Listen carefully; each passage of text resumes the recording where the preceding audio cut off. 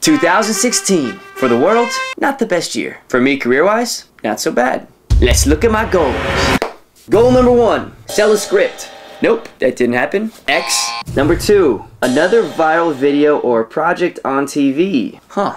X. Boy, I'm doing well so far. 3, feature off the ground. I put a lot of work into this particular goal, but it's still not happened. Next year's the year.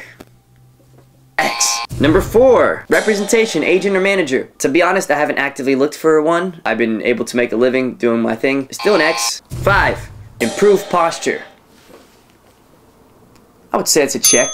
You can't tell by this one angle of this video, but it's gotten better. You're just gonna have to take my word for it. 6, travel to a new country. Big check. Boom, bam. That's 2 checks now. We're going in. 7, make a festival project. Another big check. I did make a short film. I'll talk about it later. 8, personally write at least 1 more feature. Now, it's not a draft I want to send out to anybody, but yes, this is a check. It's called abroad, and that's it. That's all you get. 9, greater than 2,000 likes on Facebook and greater than 500 subscribers on newsletter. I should really read these goals before I record these video logs. I feel like that's a doable goal. I just didn't look at it all year until today. I'm close, but that's an X. 10, write a new piano piece. This is a check. I will post a video coming up. For now, can't see it. All right, and bonus, learn a new skill.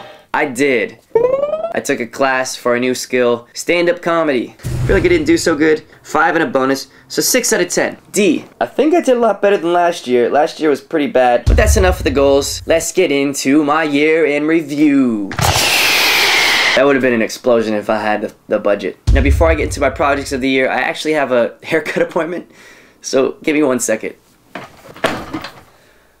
All right, let's get started. Projects. The year started off with a very exciting project that was a long time coming for LinkedIn. Now, I've been in touch with LinkedIn for a while. They reached out to us and wanted to make funny videos for their own use. This is a script that was written by Travis, Jesse, and I, and it's centered around 2 identical twins that had 2 very different experiences with their hiring manager. I traveled up north with my crew to film it at the LinkedIn headquarters, and yeah, I think the coolest part of the video is that I was able to turn 1 actor into 2 people using trick shots and motion control sliders and some VFX, so you can watch that actually on my Vimeo page. Then I went to Colombia. Now, keeping with my tradition of wanting to go to a new country every year, I decided this time, after hearing such positive things, to go to Medellin. So many of my friends recommended it to me, said it's one of their favorite places they visited. And like trips I'd made in the past, like Brazil and Iceland, I made a little video of my experience there. So you can watch that right here. The next project I did was for the Warp Zone. This one was a parody of Captain America Civil War. This was super fun. We had everyone in different costumes from the Avengers. A huge cast, actually a lot more cast than we had crew. And I think it turned out really funny. Next, I got hired to do some videos for Full Screen. They were 4 videos sponsored by the Old Spice Dream Runner experience, and they ordered 4 videos with 4 different content creators. Each one presented their own challenge. I actually went into the Full Screen offices to work. My buddy Chase brought me onto this project, and they were a lot of fun. They were unscripted, but it was cool working with a bunch of different content creators. So you can watch those here.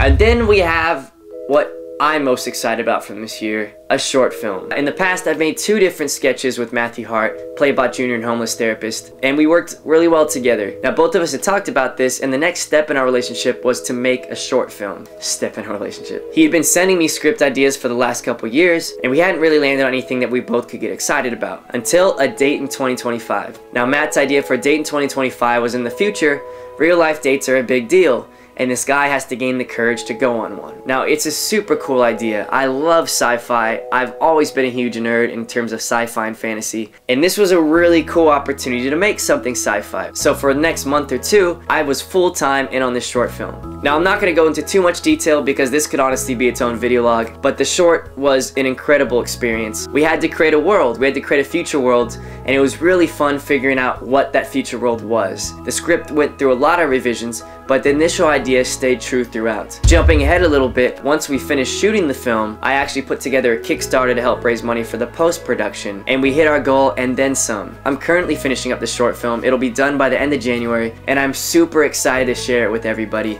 I hadn't made a short film before this since college, and it's amazing for me to see how far I've come since that time. So that'll be going off to festivals in the new year.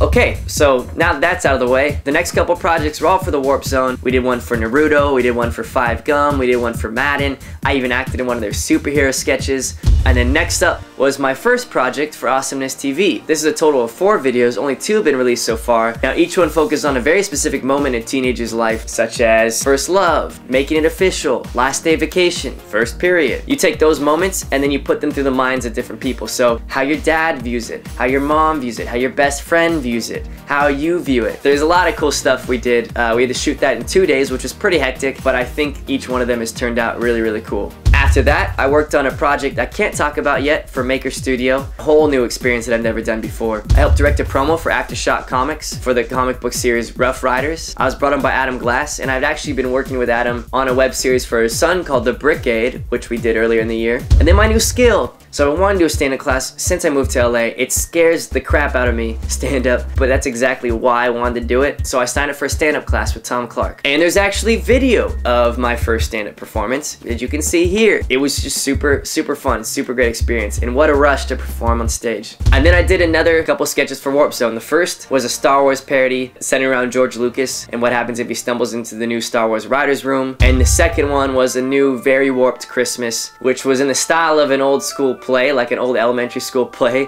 All the people performed like little kids. We did that on the YouTube space. And that closes out my projects for the year. The big project throughout this whole thing is a date in 2025. In the meantime, I'm working on getting my feature ready to send out. I just want to say, like, I'm so thankful to be out here making films and doing stuff for a living that I love. I really do love directing, and I really do love sharing these projects with people and just being on set and making movies. And the fact that I can do that for a living is just so, I don't know, it's so cool. I'd like to thank all of you for watching me talk for forever. Thank you all for watching, and hopefully I'll post more video logs this year.